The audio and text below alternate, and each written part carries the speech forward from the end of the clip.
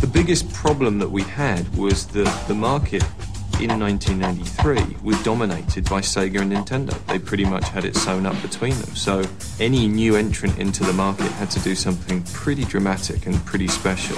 Sure, we had the system, sure we had the hardware, but it doesn't mean anything unless you have games. Nintendo already had Miyamoto, and he was a genius.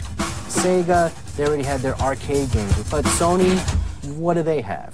They don't have a genius developer or arcade games they're making, so they had to find software somewhere. We knew that in order to be successful, we had to capture the hearts and minds of the developers and the publishers equally. So what they did was they went on a very aggressive campaign to all the developers to... If Sony had not brought hardware to the video game industry, I think the industry would be a lot smaller than it is right now. Enough to really differentiate this system and show that it was a 3D-based system, and it really blew everybody away.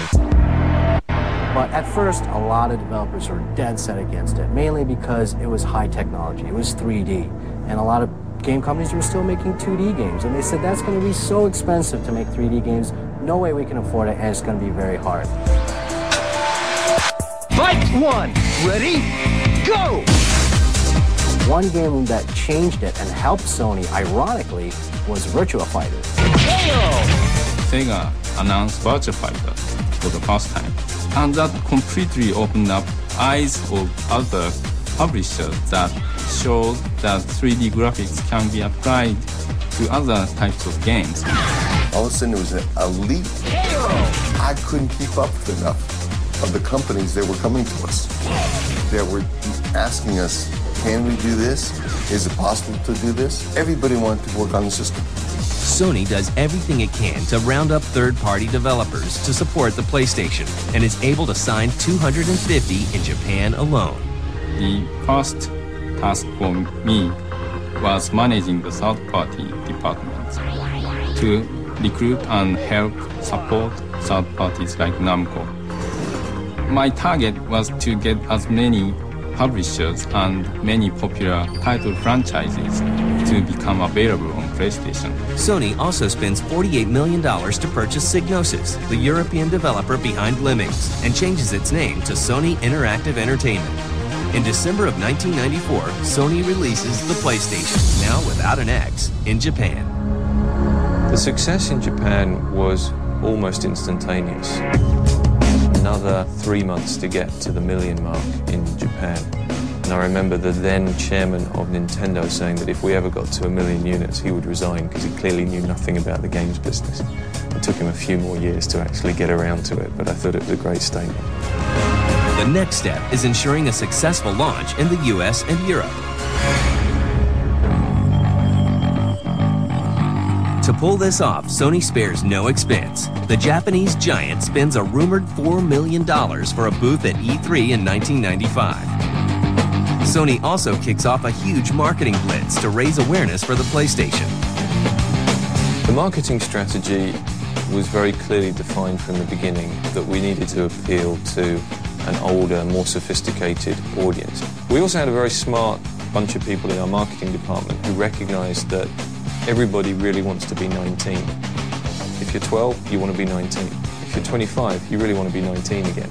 And so what they did was they targeted 19 as the communication tone of voice. Another thing that I think was really key to establishing that credibility for us was the idea that gamers wanted to work a bit harder at deciphering messages, teasing a date like 9/9/95, playing with Enos, which was essentially Sony spelled backwards. Sony was saying games are a lifestyle, and we're going to promote and work it from a lifestyle perspective. We very deliberately stayed away from making SONY, the Sony brand, a big part of the communications message. The initial tagline of "You are not ready" was the first big step that we took in saying, this is not your parents' Sony brand. With this new mindset, Sony sets out to conquer the United States.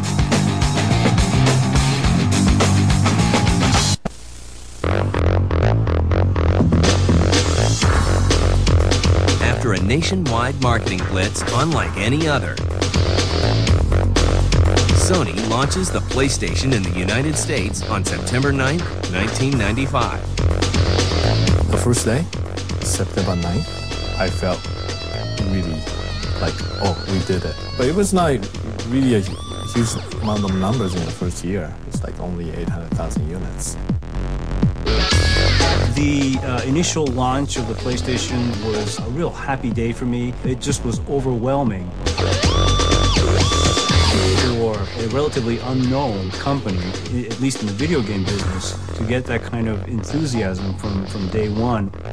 The original PlayStation, I think, really touched a nerve. I think part of that was down to the product itself. It's a great hardware device, and they lined up some great software, and I'd like to think we did some nice marketing as well. The controller of the PlayStation, it's unbelievable. It's just perfect.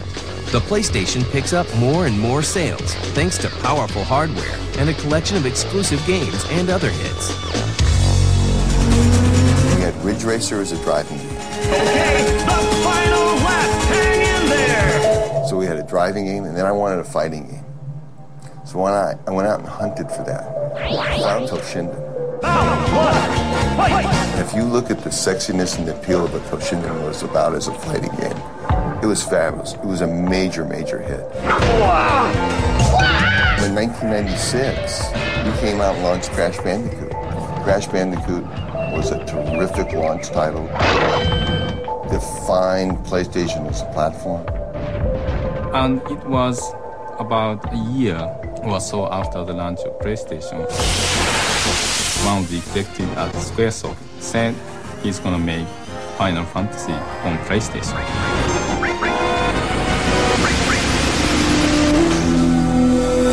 At that point, I felt that all the tides will change. The PlayStation proves to be a juggernaut that plows through all competition. The Saturn launched before PlayStation in 1995, which was the wrong time to launch. Also at a very expensive price point. I believe it launched at $399 versus $299. The PlayStation launched and did not have very good games. But it was around Thanksgiving and going into the holiday of 1995 where we started getting reports that the retailers were just not going to have enough PlayStation units to last them through the holiday selling season. It really turned into a feeding frenzy. The success of the PlayStation goes beyond even Sony's expectations. Eventually, the success of the PS2 kind of like brought the PS1 era to a close. The PlayStation has changed the world of gaming as we know it. If Sony had not brought hardware to the video game industry, I think the industry would be a lot smaller than it is right now. Before the original PlayStation came out, the media perception of the video game business was that it's basically a toy for kids.